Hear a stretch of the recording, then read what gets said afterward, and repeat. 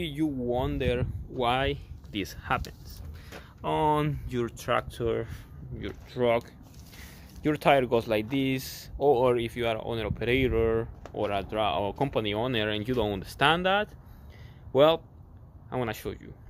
That happens because of the trailer. See, we still have a piece of tire hanging here because that is where the tire gets completely destroyed.